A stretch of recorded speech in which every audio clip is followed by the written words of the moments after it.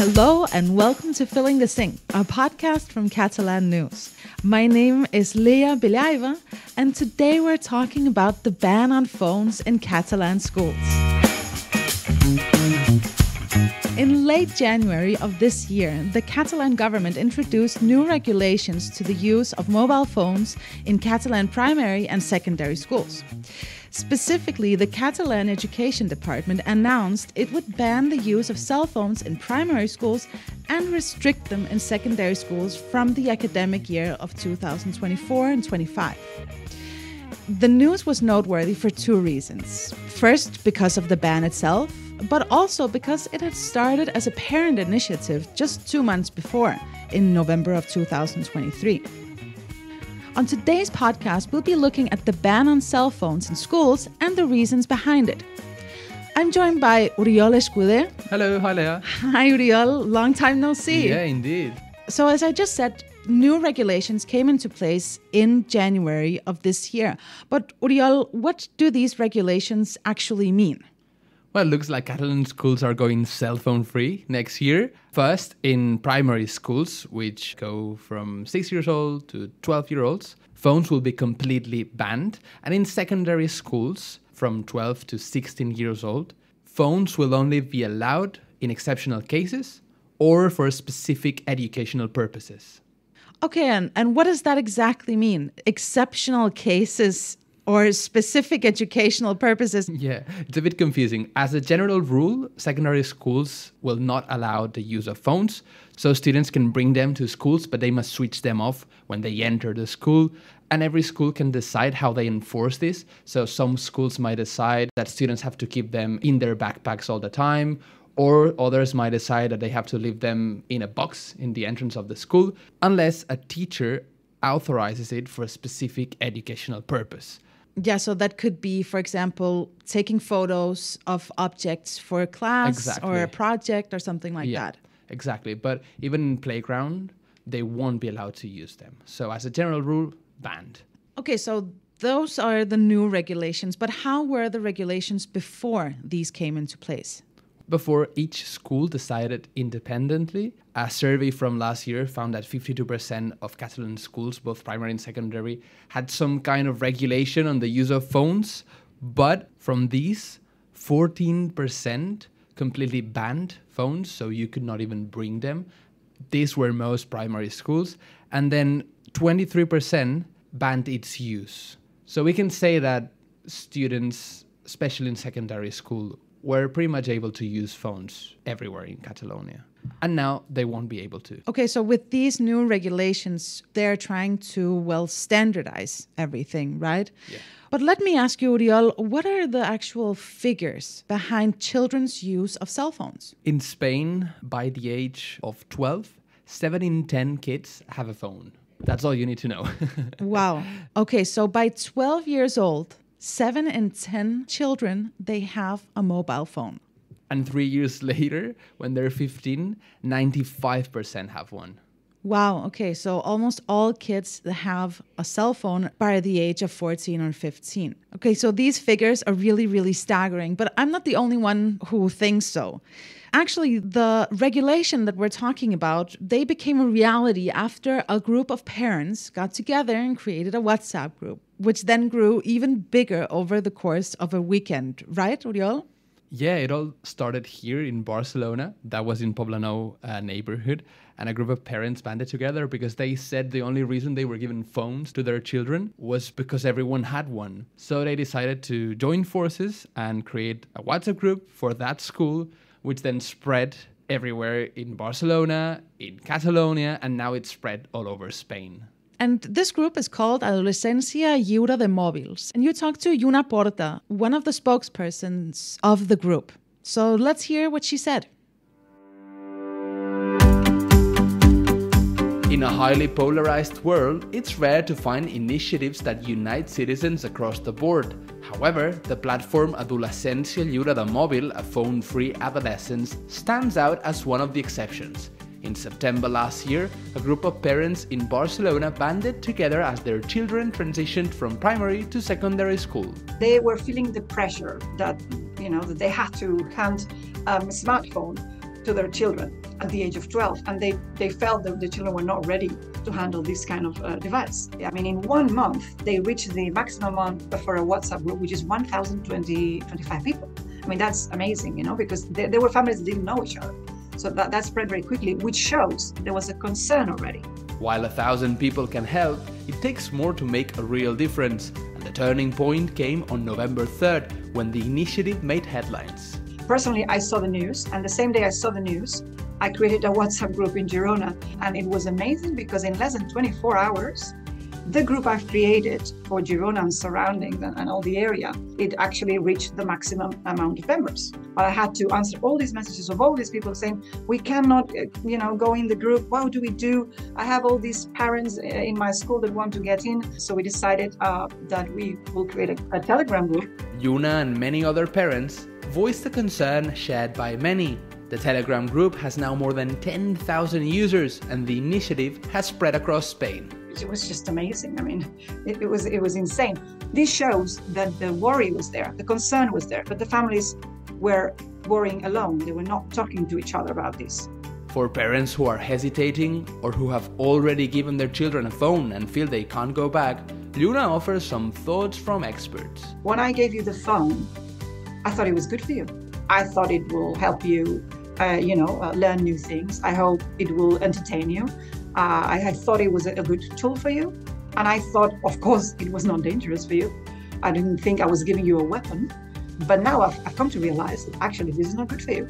Luna quotes Marc Basip, an expert in cell phone addiction, and offers another interesting idea, this one from Francisco Villar, a psychologist and specialist in suicidal behavior. When we give the smartphone to our child, we think we're giving access to our kid, we are giving access to the whole world. So our son has access to the best things of the world. But we are forgetting that what we are doing is giving access to the world. So the world can access our son. Thanks to Yuna Porta for speaking with us. So Yuna talked about how vulnerable children they can be when they're using a phone. And can you tell me a little bit more, Uriol, about the risks that are related to children using smartphones? So one of the main concerns of parents is not the phone itself, but social media. But when we give access to a phone, we're giving them access to social media, right? And we can say that most of the things they do on their phones is being on social media, right? And social media, parents say, increases the risk of depression, anxiety, insomnia, cyberbullying, and they are worried. They say it can also trigger unrealistic beauty and happiness standards, eating disorders, and there is data that confirms that. There's a number of studies that show the link between social media and mental health problems. Experts also point out that at this age, the brain is still immature and does not have the ability to self-regulate against the constant stimuli generated by social media. Because, social media has these powerful algorithms that hijack their attention, and we don't even have the power to... Yeah, I was about to say that even we have difficulty regulating our use of social media. So just imagine how children must feel. They haven't learned how to do that yet. Absolutely. So this means that what the parents are trying to do is, to take away the devices that allow their children to access social media, which is the real problem. Yeah, they're not against it, but they're against using it so early. There are a number of studies that say that the potential risks associated with social media, such as poor mental health, sexting, cyberbullying, are greater if they start to use them between the ages of 10 and 14, compared to starting using them when they're 18. So most of them, they're not ready yet. It's too early for them to start having access to social media. So what they want to do, parents basically, is delay it. Mm-hmm. And one of its problems is peer pressure, right? Because everyone in class has one, so I have to give them one as well. Yeah, you don't want your child to be the odd one out. The only right? one. But there is no scientific evidence confirming at what age a phone can be used without risks. Of course, there's evidence that an early risk is not good, but there's no clear age where children can start using phone safely, because even you and I can have potential mental health problems, right? So we can argue that there's no safe age of when using social media. Yeah, and it's also just such a new concept that scientists, they haven't yet reached any conclusions, right? And we have plenty of reasons to be worried about social media. Meta now, the company of Facebook and Instagram, is being sued by dozens of states in the US over claims that its social media platforms are intentionally addicting young people and harming their mental health. We saw Mark Zuckerberg, the CEO, being grilled by US senators, saying that he had blood in his hands. So yeah, that was quite unprecedented, I would say. And I don't know if you knew this, but even Bill Gates and Steve Jobs, the big CEOs of Apple and Microsoft, raised their kids with limited tech. So, for example, Steve Jobs didn't allow his kids to use the iPad that he created. Well, if Steve Jobs didn't allow his own kids to use the products that he had created, well, maybe we who use these products, well, we should be a little hesitant. Exactly. They must surely know something we don't. Yeah, and this whole conversation that we're having right now, it reminds me a little bit about the discussion that took place a long time ago about TVs, right? That we would always hear that TV is bad for you, TV is bad for you, but we ended up watching TV and we still do. So is it really a big problem? Yeah, some people might think that. Difference between TV and phones is completely different. The TV is a passive screen and the phones are active screens. So they have these dynamic processes that generate a lot of dopamine. The TikTok algorithm, for example, is designed to seek compulsive consumption by generating that dopamine. And that's why kids get trapped and find it very difficult to get away from screens. All right, I see. So the need for regulations, well, one can argue is in fact real. And I understand that UNESCO and the OECD, they have some recommendations regarding the use of phones, right? Yeah, and they have completely opposite recommendations. The UNESCO last year released a report recommending banning cell phones in classrooms because the report said it distracted students and reduced performance. But on the other hand, the OECD does not advocate for prohibition and suggests that moderate use of cell phones and similar devices like tablets, iPads, improve student learning. So we have these two completely opposite visions, and Catalonia is following the UNESCO in this sense. All right, and a little later on, we will talk a little bit more about what other countries are doing about this mobile problem. And in the meantime, the question remains, how do we take these phones back now that we have already given them to the children? Uriol, you talked to José Ramón Ubieto, who is a clinical psychologist, about exactly this. So let's hear what he said. The ban on phones in Catalan schools has been well received by parents, teachers, and experts. But is it enough to get young people to disconnect? Education that relies solely on bans has little future. The ban on cell phones is a necessary element in a much broader plan. I believe that we need to implement a regulatory policy, and within that policy there are many things to do. One is a ban, which means, for example, digital disconnection spaces, free of mobiles. For example, classrooms and playgrounds in school should be cell phone free spaces, okay? But at home, bedtime should also be a mobile free time. Children should not go to bed with their phones, and family meals too. Creating cell phone free zones and reducing their use is not the only way to solve the problem. We need to educate children on how to use them. We have to teach them because they're not born knowing. For example, TikTok's algorithm always plays the same videos. There's no diversity. So digital literacy is a task that parents, society in general, and the education system has to take on. We have to teach them how to use these devices better. For example, we should teach them that ethical principles such as respect apply on the street and apply online as well. You don't insult someone on the street because you don't like the way they dress, so you shouldn't do that on Instagram or Twitter either. In other words, ethical principles that apply to the real world should also apply to the virtual world. We also need to teach them how to protect their privacy, not to share their geolocation, not to post pictures indiscriminately, not to let anyone into their account. But if we want them to spend less time online, we have to do the same. Leading by example is the best way to disconnect ourselves and reconnect with children. We need to be present with them in the real world, show them that there is life beyond the screens, but show it to them with our presence. Presence and attention are fundamental because it gives them satisfaction and authenticity that the virtual world will never be able to provide. And we must understand that the digital world should always be a complement to reality, never a replacement. Of course, there will be families who say they cannot be there because they are working and busy and screens are the only things that entertain their children. Well, that's what public policies are for. But banning alone will not solve this problem. We need collective action.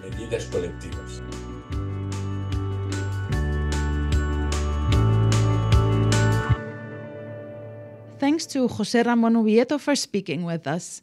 For those interested in the topic and who speak Spanish, José Ramón just published the book Adictos o Amantes about children's and teenagers' digital mental health. So the discussion about what to do with smartphones and children, I think, is unlikely to go anywhere. And while we in Catalonia are trying to figure out what to do by regulating it, we can also look at what other countries are doing. So, Uriol, what are other countries in the EU trying to do to solve this issue? So it seems like we're not the only ones concerned, and these worries of parents and experts and teachers have spread all over Europe. We're not at the forefront. The Netherlands, for example, recently banned the use of phones in schools, but Italy and France have been doing so for a few years. Italy implemented these measures in 2022 because they said that phones were a distraction for students and it was a lack of respect for teachers. Wow. France did so in 2018 in primary and secondary schools, with exceptions for educational or medical purposes, and that will probably ring a bell because it's exactly what we're going to do here now. The French government said that these devices hindered listening and concentration for learning and caused conflicts. 1 year later, in 2019, after the measure, the French Minister of Education said the measure was a success, that reading time increased, that bullying was reduced, and that there were more peaceful classroom environments all over the country. Wow, well, that sounds like great news. And do you think, Uriol, that we can expect these prohibitions and these regulations to expand beyond just classrooms? I don't know. I wish I had a crystal ball. I don't know. There's still a few countries that are behind us. So Portugal, Germany, Belgium, they are exactly where we were before. But there are different measures in Europe that go even one step further. Yeah, I saw that in France, they took it to another level, right? Absolutely. This is in Saint-Port. I'm sure I pronounced that wrong. It's in the south of Paris. And there, in that French town, citizens voted in a referendum and they decided to restrict the use of phones, to ban it, while people was walking in the street or sitting on a bench or in shops, cafes, and restaurants. It's prohibited. Okay, so there's a small town south of Paris where if you really don't like phones, you can go and try a mobile-free life because you can't sit on a bench with your phone. Yeah, but there's a catch. Oh. There are no sanctions for non-compliance, and it's not really enforced yet. I see. There's a couple more towns in Ireland which are doing similar things. Greystones have completely banned letting children under 12 years old to have a phone. And there are other towns in Catalonia which are doing similar things. In Cabrils, a town near Barcelona, there's an initiative by parents because they say the only reason they give phones to their children is to communicate with them when they are in public transportation, for example, going to school or coming back from it. So they have asked local businesses to allow children to use their phones when they need to. So if they have a problem, they know they'll have a phone nearby. Okay, and I suppose that also creates more a sense of a community, right? In the town, that Absolutely. you get to know each other and you get to connect a little bit And help each other out. and help each other out.